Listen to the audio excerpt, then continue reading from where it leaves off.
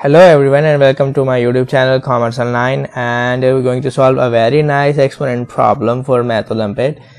And first I'm going to write solution, and then 3 to power 3x plus 3 equals to 9 to power 2x minus 1.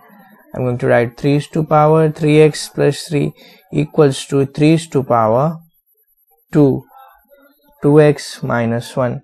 And now we have same base, that is 3 to power 3. So I'm going to cancel the base. So what we're going to have is 3x plus 3 equals to 2 to power 2x minus 1. And now 3x plus 3 equals to 4x minus 2.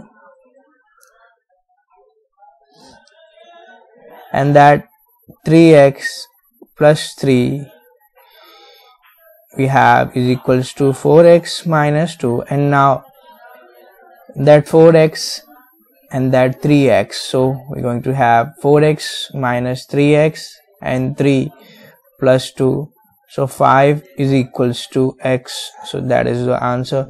Please subscribe my channel to have a quick solution for your problem.